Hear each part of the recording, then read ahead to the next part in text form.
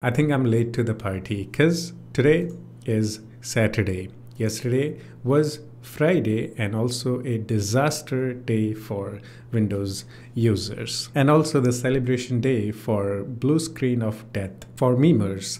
Just in case if you don't know what happened. So on Friday, millions of Windows devices were crashed with the blue screen of death. But you don't have to worry about your personal Windows computer because this only affected the big corporate companies like banks, hospitals, airlines. Or maybe you need to worry a little bit because now those companies won't function properly. If you go to the bank for a cash out, you won't be able to receive it unless if they have fixed the issue. Now the funniest part is that this was caused by a security software. So there is this company called CrowdStrike, which I never heard about until today when this disaster happened. So this company provides a security services. In simple words, it's like a antivirus. So there is this service provided by this company called Falcon, which again is a security service like antivirus that big companies use. So what actually happened was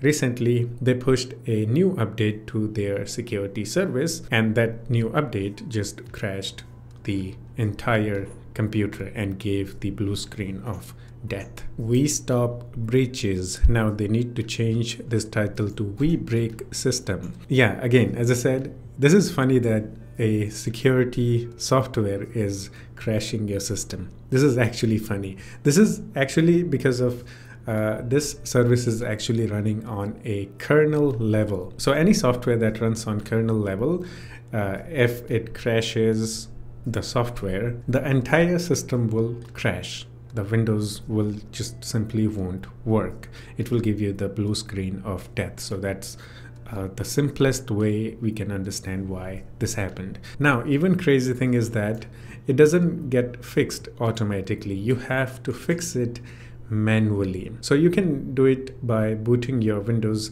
device into safe mode, and then you need to find this driver file and then delete from the system. It sounds really simple, but how many of you or us know how to boot into safe mode and then find this file?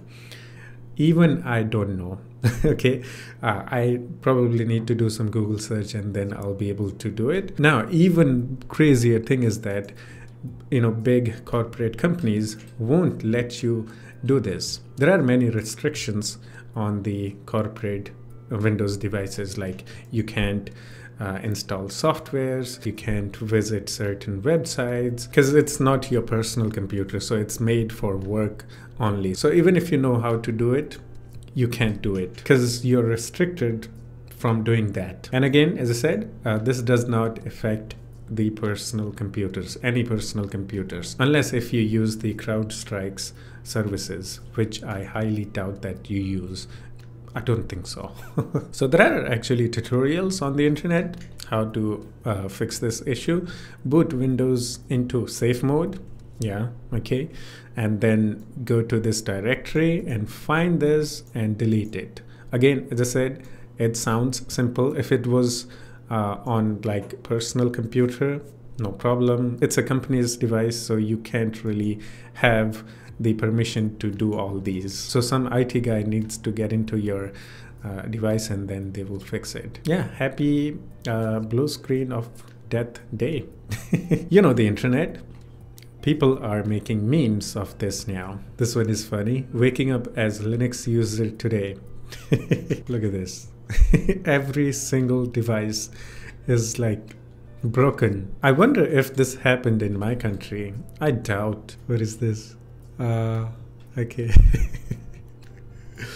Oh man. Okay, that's it. But this was a one of the biggest computer crash event that I witnessed actually. I don't know if these numbers are accurate, like 8.5 millions. I mean, that's a lot. And the good thing is that, again, as I said, this is just on the corporate side, or maybe this is also a bad thing because now the banks will not work, or hospitals, airlines because all the devices are broken. Your personal computer is safe. There is one favor I need to ask you guys. I don't know how many of you are gonna watch this till the end. Maybe, I don't know. If you're here, thank you. Just listen to me. So there is this game called Valorant, which has a anti-cheat that runs on kernel level called Vanguard. So the CrowdStrike service, Falcon, also runs on kernel level.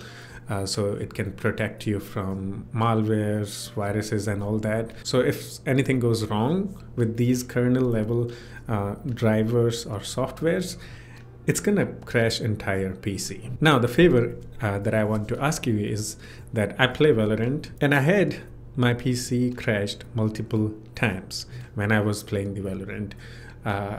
Like it will completely freeze sometimes. If I count, I don't know how many times, it's probably like almost like 10 times now. It doesn't happen like all the time regularly, but once a month or twice a month, it happens that my PC just freezes completely or just goes into the blue screen of death. I don't know if this is because of the Valorant's Vanguard, or maybe there is some other reason. Maybe my CPU is being used at 100% and then maybe something happened and then crashed. You know, Valorant is actually a CPU intensive game, so maybe that was the reason my PC crashed. Maybe Vanguard is the reason my PC crashes sometimes when I play Valorant.